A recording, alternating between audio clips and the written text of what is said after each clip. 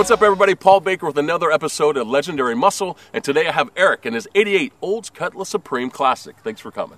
Thanks for having me. Now, guys, when I first saw this car, I'm telling you, this is the cleanest Cutlass I've ever seen.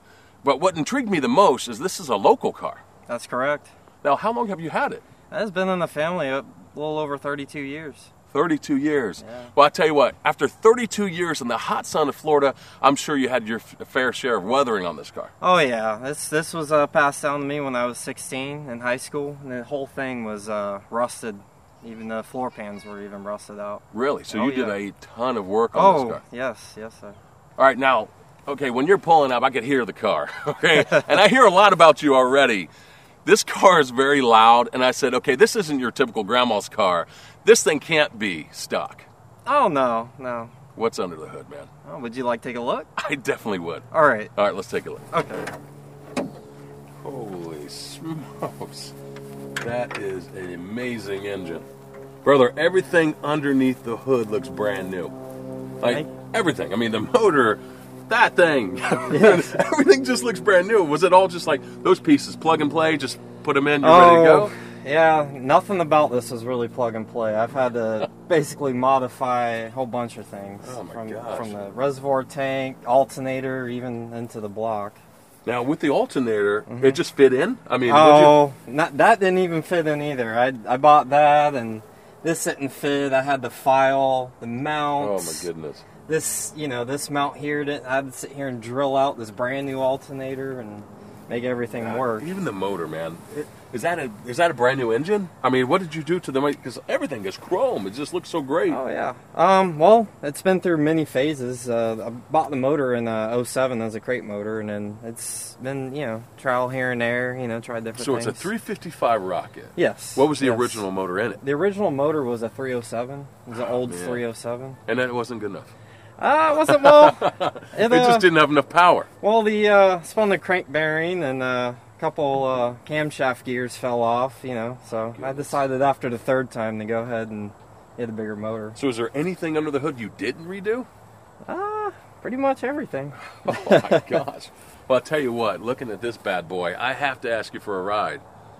Show me what it's got. All right. All right, guys, we're going to take it for a spin. All right, bro, so that big motor under the hood, let's see what it's got. All right. Woo! Holy smokes!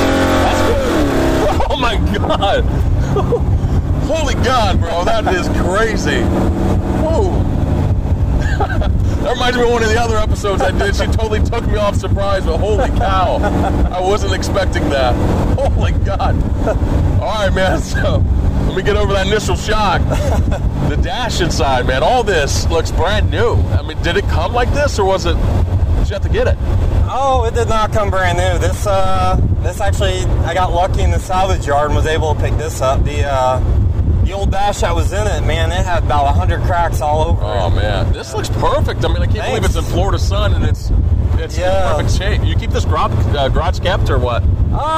Yeah. A few years ago, I started keeping the garage, but it was a daily car. Back when I was in high school, and even out of high school, it was a daily car. My gosh, dude, this is beautiful. So when you got the car from your dad years ago, I mean, do you remember any time being in the car as a kid?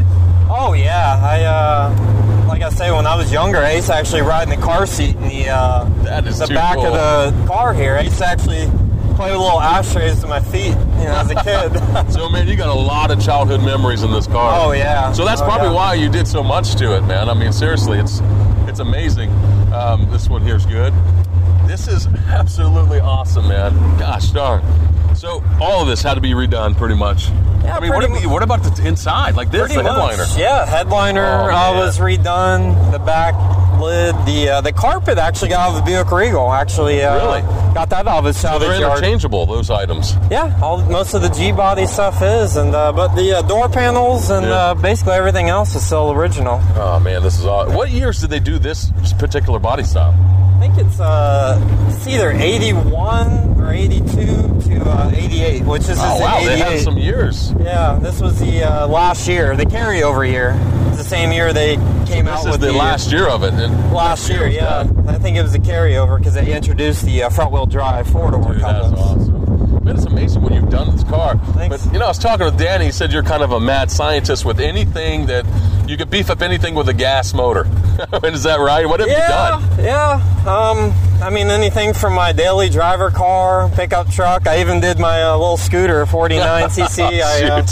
It's a 95cc stroker. Oh, my God. Even a little John Deere tractor. You get tickets in your damn scooter.